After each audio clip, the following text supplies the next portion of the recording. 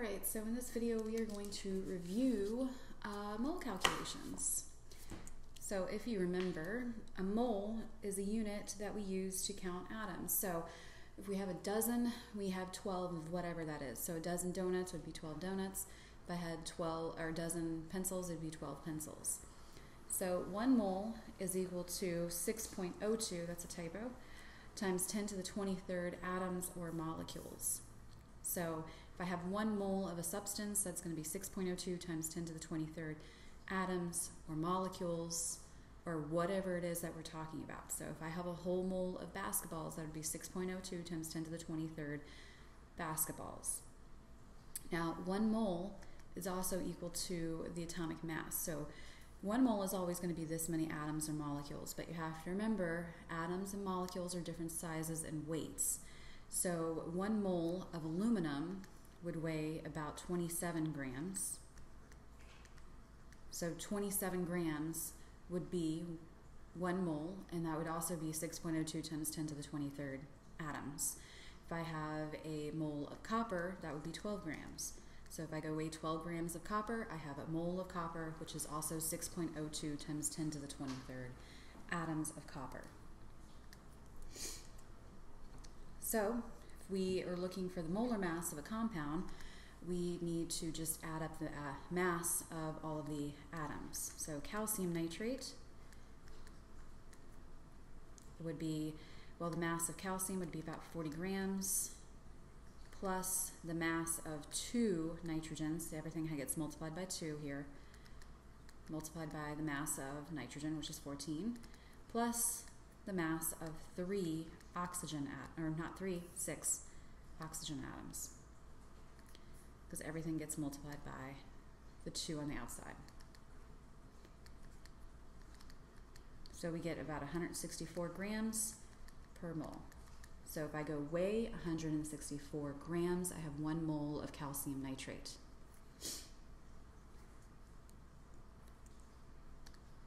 So how many moles do I have if I have 5 grams of calcium nitrate? Well, I know the molar mass is 164. We just did that. So this is a conversion factor between grams and moles. So if I have 164 grams, that's equal to 1 mole. So if I have grams, I have 5 grams here, and I need to convert that to moles, well, I use my molar mass as my conversion factor because 1 mole is equal to 164 grams. Grams goes on the bottom to get rid of it, moles goes on the top because that's what we want. Top has to equal the bottom. So it's just 5 divided by 164, which gives me 0.03 moles. Alright, so these are our mole conversion factors. So 1 mole is going to be equal to the molar mass of that substance, which will be different for every substance. 1 mole is also equal to 6.02 times 10 to the 23rd particles. That could be ions, molecules, atoms, whatever it is that you're talking about.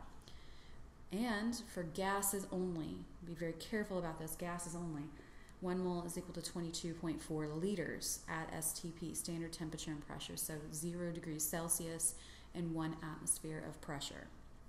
Now, for solutions, you use your molarity. So if you have that big M right there, that means that you have 2 moles for every 1 liter. So dm cubed would be a liter. Same thing. So for solutions, we always use the molarity as the conversion factor between moles and liters of the solution. So be careful when we're dealing with liters, because if it's a solution, you're looking at the molarity. If it's a gas, you might be looking at this 22.4 liters, and that's equal to 1 mole, but only at STP.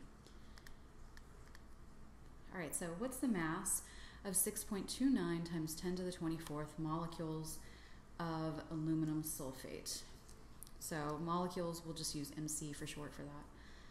So I'm going from molecules, and I want to go to grams. Well, I don't have a conversion factor that goes between molecules and grams, but I do know how many molecules are in a mole. And I do also know that I can go from moles to grams using the molar mass. And then this would be Avogadro's number, 6.02 times 10 to the 23rd. So I'd have 6.29 times 10 to the 24th molecules So 1 mole is equal to 6.02 times 10 to the 23rd molecules. Now I can go to grams, so grams goes on the top, moles on the bottom. 1 mole is equal to, for aluminum sulfate,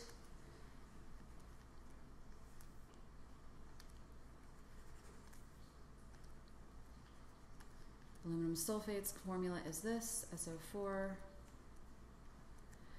So the mass of aluminum sulfate is 342 grams because we add up the mass of 2 aluminum atoms, 3 sulfur atoms, and 12 oxygen atoms. So when I go through, do the calculation, I get a rather large number. I get 3,570 grams. All right, so how many liters of solution would you have if you have 0.5 moles per liter with 5 grams of sodium chloride? So we have 2 numbers here. We have a molarity and we have a mass. Molarities are conversion factors. So this is 0.5 moles, and that's equal to 1 liter of solution. So we can use this as our conversion factor. We would start with the grams. We usually don't start with a conversion factor. So we have 5 grams. I'm going to convert that into ultimately liters. So if I know that I have a conversion factor between liters and moles, I want to get this into moles first. So 1 mole is equal to, for sodium chloride, that's going to be about 58.5. That comes from the molar mass. And now I can go to liters. 1 liter is equal to 0.5 moles. So again, we're using our molarity as a conversion factor, and that's going to give me 0.17 liters.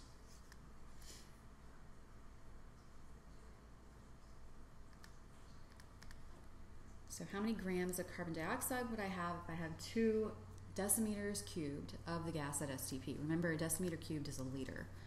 So I have 2 liters.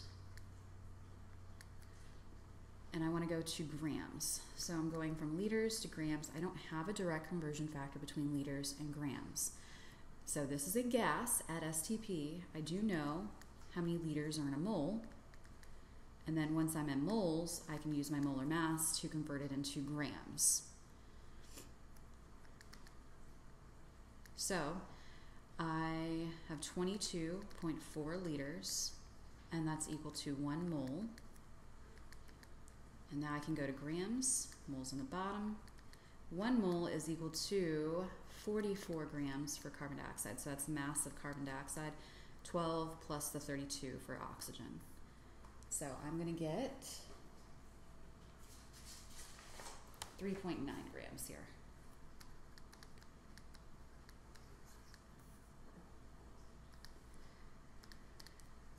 So if I have 3 milliliters of a 12 moles per liter solution of HCl, how many grams of HCl is this? Okay, so again, I have 2 numbers here. I have a volume and I have a molarity. The molarity is a conversion factor. 12 moles is equal to 1 liter here. So I'm going to start with my milliliters, and I want to go to grams. Well, I don't have a direct conversion factor for that. So what I need to do is I need to get 2 moles, because I know that I can convert my moles into grams. I just have to get it 2 moles first.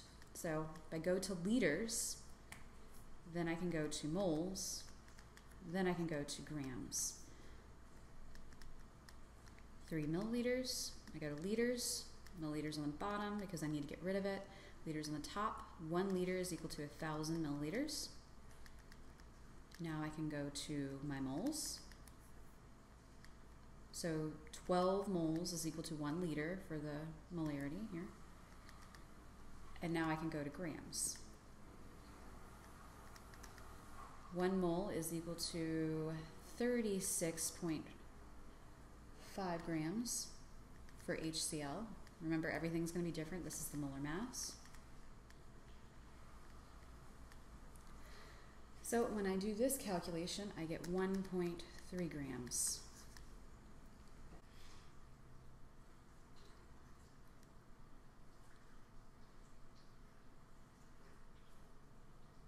All right, so I have a solution of sodium hydroxide that has a concentration of 8 GDM cubed to the negative third. Okay, so all this means right here is that it's grams per decimeter cubed or grams per liter.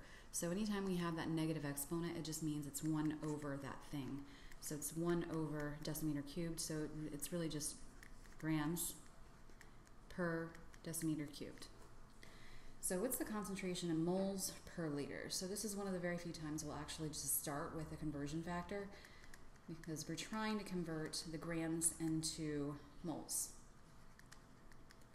So the decimeter cubed, we're going to leave that alone, and we're just trying to convert the grams. So it's just going to be, I'm going to have grams on the bottom, moles on the top. 1 mole is equal to 40 grams. So 8 divided by 40, that would give me 0.2 moles per decimeter cubed, or moles per liter.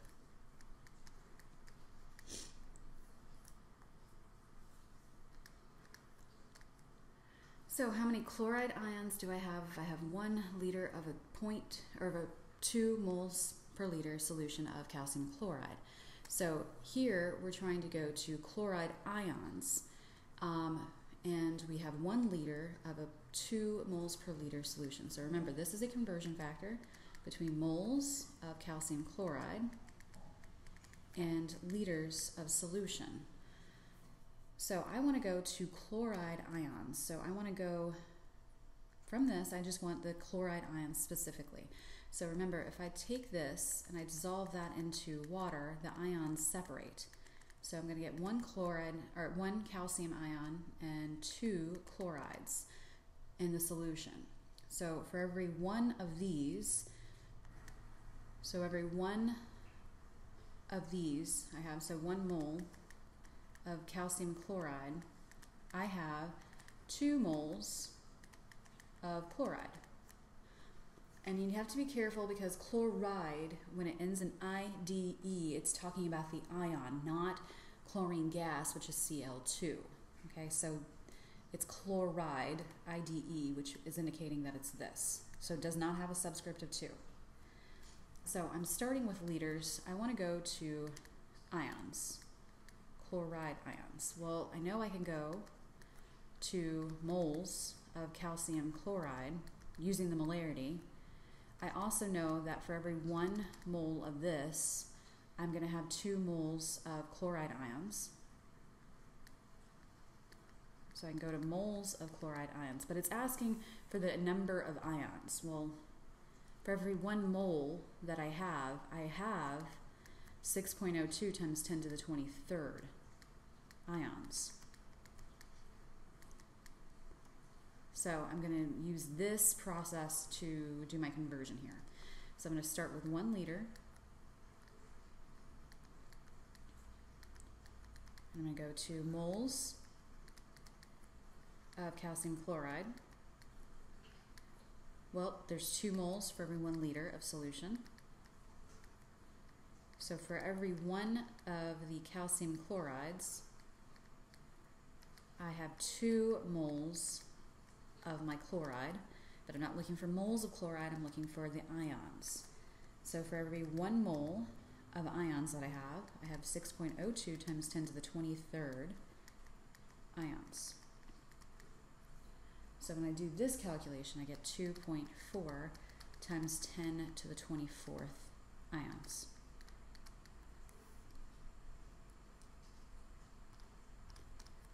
Okay, so if you're being asked for a specific atom or ion in a compound, make a conversion factor.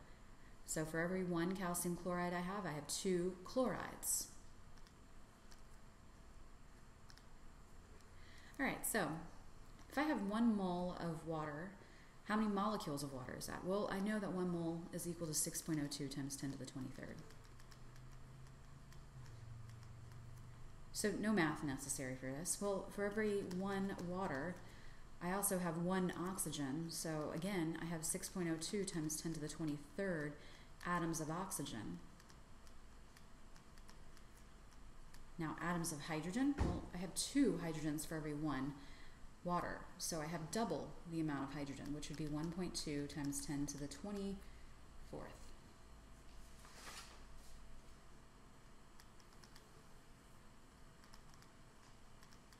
And then how many total atoms? Well, that would just be 6.02 times 10 to the 23rd atoms of oxygen, plus the 1.2 times 10 to the 24th atoms of hydrogen, which would be 1.806 times 10 to the 24th total atoms.